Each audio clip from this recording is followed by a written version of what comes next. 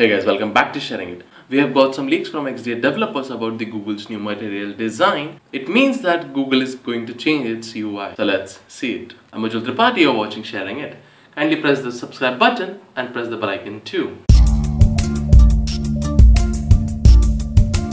Google introduced material design from Android Lollipop. It has changed the GUI from the earlier versions like Jelly Bean, and it is more colorful from Jelly.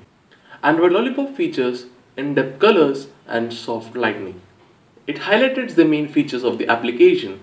You can see this comparison between the Android's earlier version Jelly Bean and the Android Lollipop.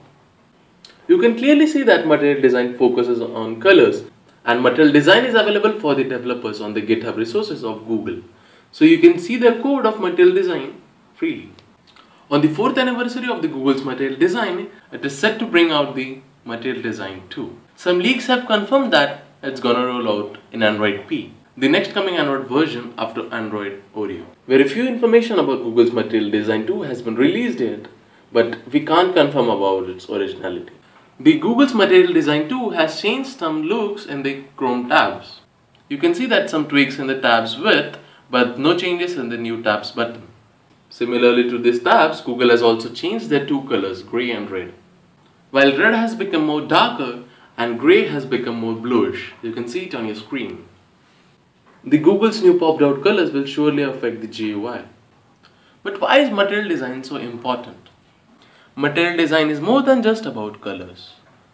It's Google's definition about high contrast themes, bright colors and bold highlights. The Google's material design has 500 different primary colors, and if you need secondary colors, you need to choose from 700 colors. And for tertiary colors, you need to choose from a subset of 300 colors. If you need to display some important part in your application, they have reserved colors for text fields, progress bar, links, and some other interesting buttons. This makes your application rich and colorful. But for material design 2, they can increase the primary colors to 800. So means more colors, more vibrant apps, more colorful applications. In short, you can say that Google's material design 2 is about colder grayscales and higher blue scales. Right now we can't confirm about Google's material design 2, but you can see that Google can roll it with Android P. That's gonna launch in the March 2018. And we can also see that Google launching it in the Google I/O 2018. So stay tuned. So that's it guys about the Google's new material design 2. If you're interested in Google's new material design 2, comment down below. Like this video, share this video. Till then, see you in the next video. Bye.